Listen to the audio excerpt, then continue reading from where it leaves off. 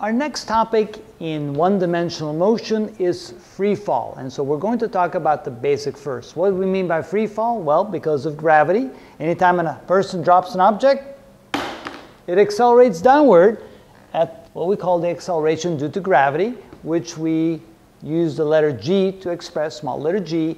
And in metric units, it's minus 9.8 meters per second squared. Why do we call it minus? Because by definition, down is negative and up is positive. So here we have a person dropping an object. It accelerates downward at the acceleration of a minus 9.8 meters per second squared. So we take the equations of kinematics that we've been using for one-dimensional motion, and we'll write them slightly differently to account for the vertical motion.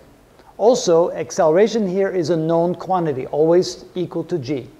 So the first equation then becomes v in the y direction equals v initial in the y direction plus g times t. Now that's not a very good looking g and t, so let me write that again. So plus g times t, and even though I write plus g, we remember that g is actually a minus 9.8 meters per second squared. The second equation then becomes v in the y direction squared equals v in the y direction initially squared plus 2g times the change in the y. So now instead of writing change in x, we write change in y, which is y2 minus y1. And finally, the third equation will become, instead of x, we use y equals y initial plus v initial in the y direction times time plus 1/2 gt squared.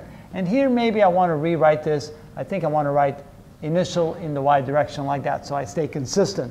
So the three equations of kinematics look exactly the same, except x we use y. When we use v, we use a subscript indicating that it's velocity in the y direction. And finally, instead of a acceleration, we write g, the acceleration due to gravity. And we will solve the problems in exactly the same way. Okay, so that would be a good introduction to free fall. Now in the next several videos, I'll show you some examples of how we actually utilize these equations and how we actually utilize free fall. The only difference here that we need to take into account is that with free fall, we can simply drop the object down. We can actually throw it down to give it some initial velocity in the y direction downward, or we can throw it up to give it some initial velocity in the y direction upward. Remember, when you throw it up, it's a positive velocity, initial positive velocity. And when you throw it down, it's an initial negative velocity in the y direction. So, but in the next examples, you'll see what I'm talking about. So stay tuned for the next several videos.